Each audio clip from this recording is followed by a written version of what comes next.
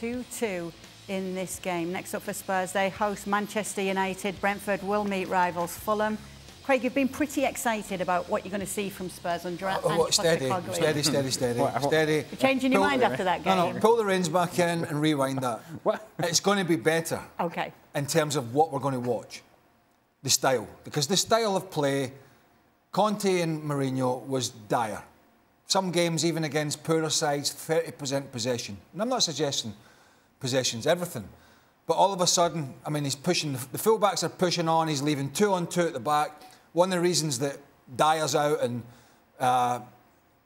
he has to sign Van de Ven from Wolfsburg, the Dutch boy. You need quick centre-halves if you're going to play this way. I'm not saying they're the best, but you need quick centre-halves when you're going to push everybody on and leave yourself man for man. But that's what he's done all over. You go and ask the Celtic fans. He's done it in Australia, he did it in Asia. I know Scottish football's not the strongest, but they were the top scoring team out of the top 10 leagues in Europe. And we're going to see a more exciting Tottenham side. Now, do they need a bit more creativity to help out Maddison? Yeah, maybe when Bentancur's back, Lo Celso, because Oliver Skip is a little pedestrian. But I thought Basuma did well, and I thought Maddison just fitted in nicely. It's going to be interesting to see when we turn and go the other way, because it's too attacking. Aye. It's too open. It's too open. There's going to be goals galore involved when Tottenham are playing. And I think what's going to happen is we're going to see what a refreshing change from what Mourinho and Conte did. And I'm sure the Spurs fans will probably begin with, oh, at least, you know, we're seeing attacking football and we're seeing goals. But eventually, if you keep coming out the wrong side of 3-2s and whatever it's going to be, then that's going to be the test for Postecoglou. Because you can see that happen.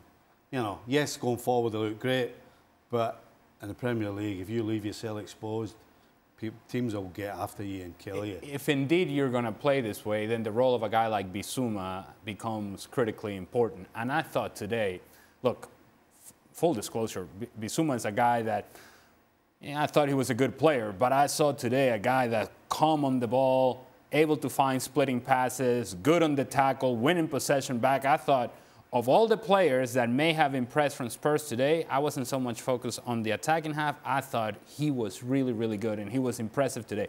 But he's going to have to work a whole lot because in transition, they are exposed.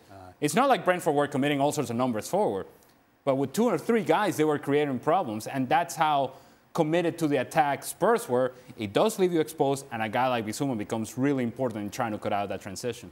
Let me get you one of the transfer rumours relating to Spurs now that Harry Kane's gone, and it is Romelu Lukaku's name that has come up. Apparently there has been his agent brought it up? Contact initiated for the striker, far from the advanced stages, but we've been told it's something to keep an eye on. What would you make of a move like that? I don't see it with this coach.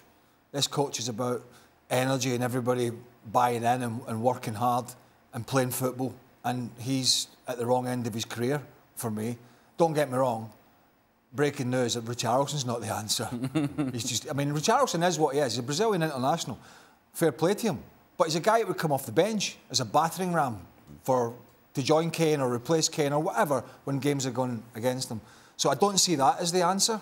But I certainly don't see Lukaku as the answer. In fact, I'd be surprised if that was something that Postecoglou was interested in. Would it surprise you, Stevie? Yeah. Lukaku does well when teams are counter-attacking. He's been at his best in counter-attacking sides. And as we've just been talking about, if there's one thing Spurs are not going to be, it's counter-attacking. So how does he fit in? He doesn't. You know, he's not going to hold it up like Harry Kane did, and he's not going to bring everybody in like Harry. I mean, he's just not. And I'm with you. Richarlison's not the answer, but Lukaku's not the answer, absolutely. But they do need to bring someone in. Well, they need somebody. Well, they've got a bit of cash, but it's getting a bit late. Moving on. Here, Neymar's available. No. Mbappe? No, I'm not doing that. All right, I'm sure there'll be a lot more talk about this on the latest Gab and Jules show. Make sure to check out their podcast twice a week. It's the Gab and Don podcast. Gab and Don, Gab and somebody. It's always Gab. Thank you very much for watching ESPN FC on YouTube. For more highlights, analysis and exclusive content, be sure to subscribe.